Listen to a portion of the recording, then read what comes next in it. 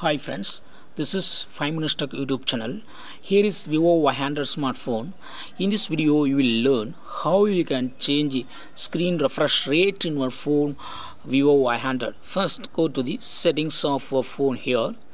Then go to display and brightness. And here select screen refresh rate. Here by default it is set to smart switch. That is a most important. Appropriate screen rate can be selected automatically according to the actual usage scenario and system power consumption. So auto switch, this is called auto switch. Automatically screen refresh rate will be applied according to certain conditions. Okay, if you want to use specific screen refresh rate, you can use other options. First option is 60 Hz, always standard refresh rate, but it does not increase the system power consumption. So if you want, if you really concerned about your battery capacity, and if you want to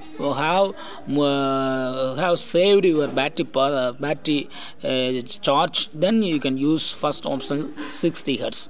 If you don't care about your battery charge, and if you really have smooth functionality of your phone, then you have to use second option 90 Hz. This is high refresh rate and it creates a smoother and more refined dynamic display, but it also increases system power consumption.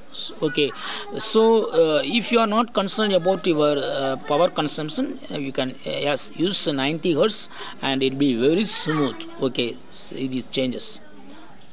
It will be very nice in navigation, and also if you are using other heavy app. Okay, if you want to set back to default, yes you can do. Go to the settings and click on display and brightness and click on screen refresh rate, and just point to the first option, smart switch. Okay, yes.